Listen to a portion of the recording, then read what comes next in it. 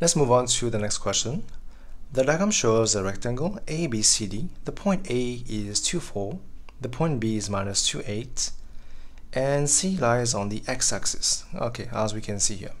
Now part 1, find the equation of BC. BC is this one. Now again, we understand BC is a straight line. To find the equation of a straight line, we must first find the gradient of BC. So, how would you find the gradient of BC?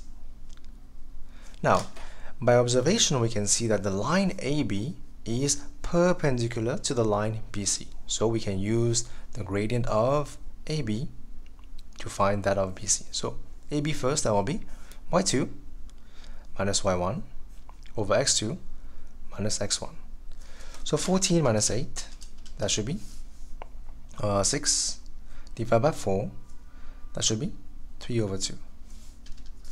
Now from this we can derive the gradient of BC, and that should be minus 2 over 3. Because whenever we have two lines which are perpendicular to each other, as you can see here, right, perpendicular, we can understand that the relationship should be gradient of AB multiplied by the gradient of BC gives you the value of minus 1. So because of that relationship, if you find one of them, you can derive the other one. Now, we have the gradient, we have the passing point B, we can find the equation of BC. So the passing point is minus 2, 8. That is the x value and the y value. So y minus its corresponding value over x minus 2 will be plus 2 is equal to the gradient. Again, this is just a method that I use to find the equation of a straight line. If you have another method, you can always use yours, obviously. Now cross multiply.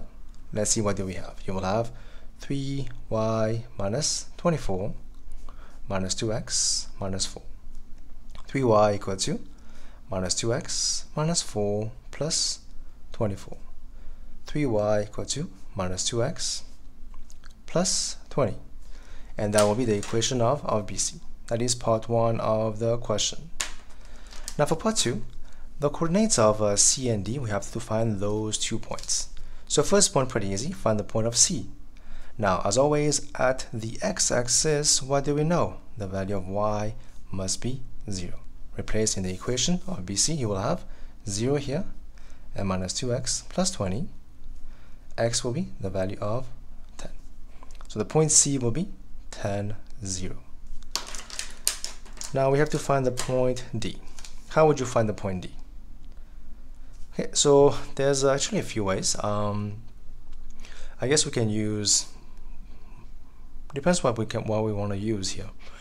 So we can draw. So we can actually, let me go the usual way. That is what we usually do anyways. So when we want to find a point that we have on this diagram, as you can see, it is a point of intersection of the line CD and the line AB. Right, we can see that. Now again, so to find that, we must first find the equation of CD and the equation of AD. So this is a point of intersection.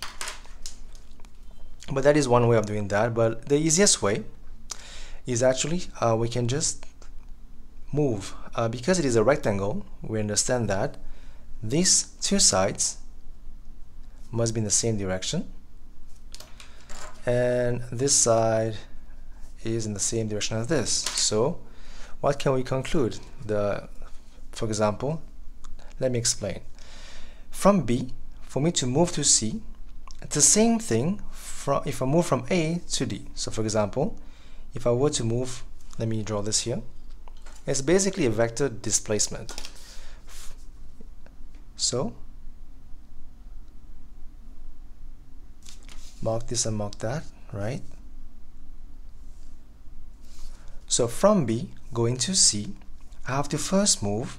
So from minus 2, we have to move 12 squares, 12 places to go to 10. That is 10, right?